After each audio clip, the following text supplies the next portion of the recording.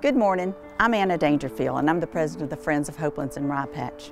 In 1970, when the City of Aiken accepted the winter estate of Hope Goddard Iselin, they wanted to maintain her values, her visions for the gardens. And in 1971, when the Friends of Hopelands was organized, we too wanted to honor her vision. Mrs. Iselin wanted her gardens, her 14 acres, to be a quiet haven for the citizens of Aiken and our visitors, a place of quiet reflection, renourishment, and refreshment. She wanted no hawkers, no peddlers, no commercial enterprises, no ball fields, no sports, no swimming. She wanted these to be peaceful gardens. And I think with me, as you look into the gardens, you will see that the Friends and the city have honored her wishes. As you look into the gardens, you also see the numerous projects that the Friends have helped complete. We have furnished the monetary means for some of these projects, but we've also done research for some of the projects, such as the pavilion on the Roland H. Wyndham Performing Arts stage. You can imagine our excitement when we received a couple of months ago a grant from the Hope Goddard Iselin Foundation, which is enabling us to provide a new brick sidewalk to run in front of the Roland H. Wyndham Performing Arts stage.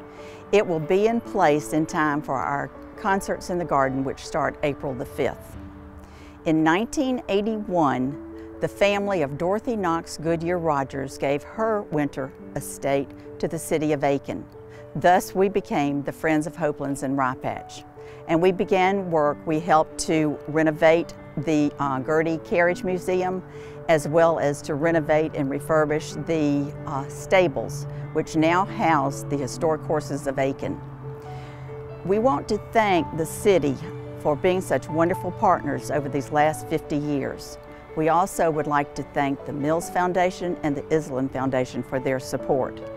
And we also would like to say to the community of Aiken, thank you so much for your financial contributions. Without you, we could not have done what the Friends accomplished. We also appreciate when you are elected to be a trustee. We appreciate the skill sets that you bring to help us complete our work. Thank you to the city also for the wonderful videos that you have produced over this last year.